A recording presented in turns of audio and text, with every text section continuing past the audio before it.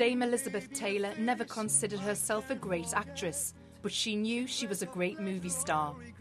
Often described as the ultimate celebrity, her decadence and love of diamonds, along with her many marriages and divorces, captivated the world for more than 50 years. She was born in London, but her family moved to America when she was 7. 2 years later, her stunning looks and violet eyes had won her a film contract. By the age of 12, she was a household name, starring in National Velvet. Anybody ever sells a pie, I might as well die. More films followed in the early 50s, but it wasn't until she appeared with Paul Newman in Cat on a Hot Tin Roof that she won critical acclaim. But I can't live on this way. Now, you agreed to accept that condition. I know I did, but I can't. By now, she'd embarked on the lifestyle that would overshadow her acting talents.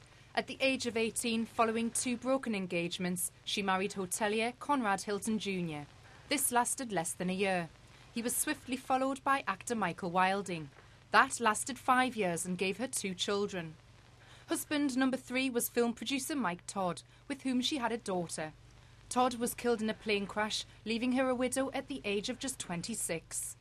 Public sympathy waned when just a year later she ran off with Eddie Fisher, husband of her best friend Debbie Reynolds. From then on, her public and private life became totally entwined.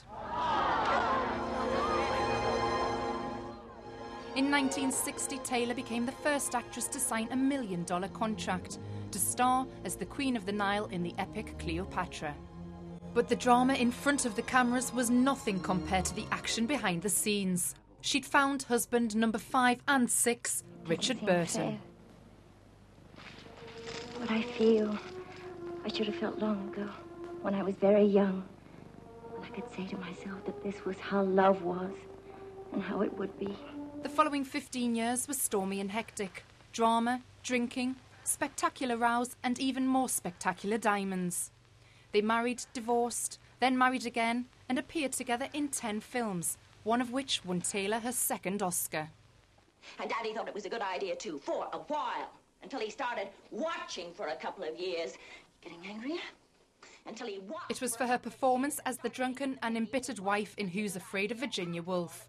It seemed like a classic case of art imitating life. Stop it, Martha. Taylor and Burton divorced for the 2nd and final time in 1976. By then, the ravages of her extravagant lifestyle were beginning to show. She was dogged by ill health, chronic back pain and weight problems. This led to a constant battle with drugs and alcohol, though she still managed to fit in her 7th marriage and divorce to US Senator Jack Warner.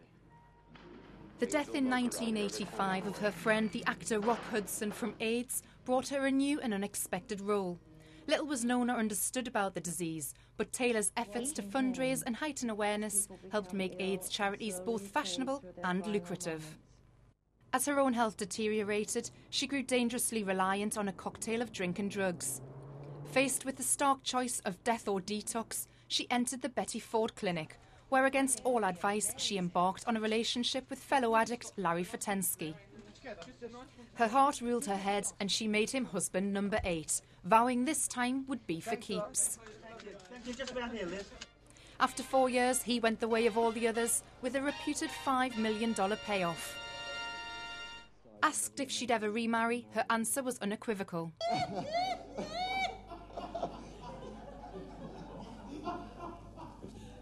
No way am I ever getting married again. Ever, never, ever again. Dame Elizabeth Taylor for services to acting and to charity. In 2000, Elizabeth Taylor was made a Dame of the British Empire. She said it was one of the crowning achievements of her career. I feel wonderful. And world, watch out. Elizabeth Taylor continued to be plagued by ill health, including a brain tumour. Her public appearances were almost exclusively linked to AIDS fundraising, and she was frequently accompanied by Michael Jackson, whom she described as the least weird man she knew. When Jackson was buried in September 2009, she attended the service in a wheelchair. She'd previously shunned a public memorial for the singer, saying she didn't want to be part of the circus surrounding his death. A month later, the star underwent heart surgery to repair a valve.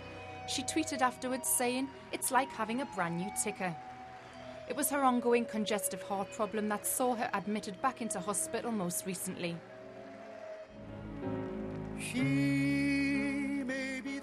To the end, Elizabeth Taylor retained the magic and the glamour that made her one of the brightest of Hollywood stars.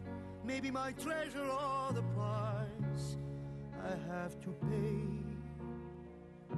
She may be the song that summer sings.